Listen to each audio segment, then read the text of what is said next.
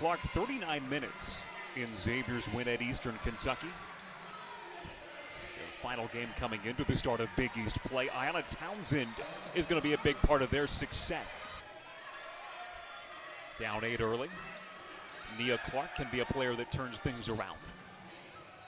Townsend backs down Carlin and scores. Up and flick her wrist. Marquette 2 of 3 from three-point range. McLaughlin and King. As Clark leans in. Asia Woods. Now Beeler back in the game. Beeler steps into it and scores. For Marquette. Long three from Woods. It's blocked by Murata. Second chance for Harkey to lead the way. She starts the quarter as Clark works with 10 seconds on the shot clock. We've been waiting for Nia Clark. We see her on the bank. From the wing, a three-point try goes down for Harris. Experience playing at the Power 5 level, that the transition has been relatively simpler had I not had that, top talent experience. Counted for Satterfield over the last 3 games. Out doing the job defensively.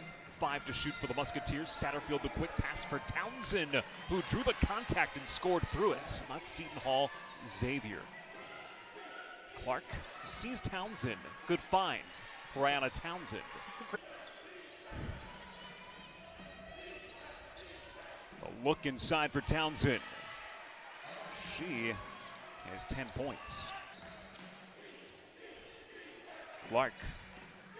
Townsend, good step around. Patience for Ayanna Townsend.